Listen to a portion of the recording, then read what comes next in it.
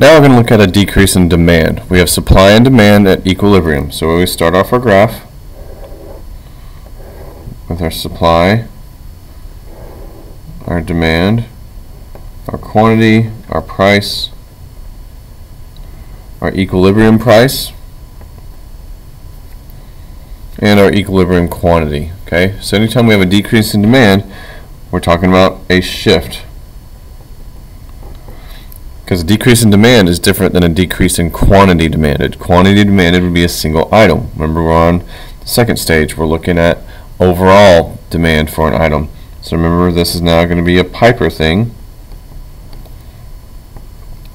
Preference, income, population, expectations, elasticity, related goods, which are substitutes or complements.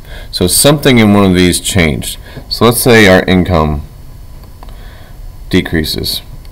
So now all of a sudden, if our paycheck is lower, national income can go down because GDP decreases, because taxes are raised, or consumer confidence is destroyed. I'm sorry, no, that doesn't count. Income, if minimum wage is lowered, something like that. So that would create a decrease in consumption, which is demand, which is part of Sig X. So we're looking at the people, the buyers right here. So now we know our income decreases, we just can't buy as much. So demand is going to decrease. That means it's going to shift to the left. Remember, this is 0 and this is more. So we increase right or decrease left.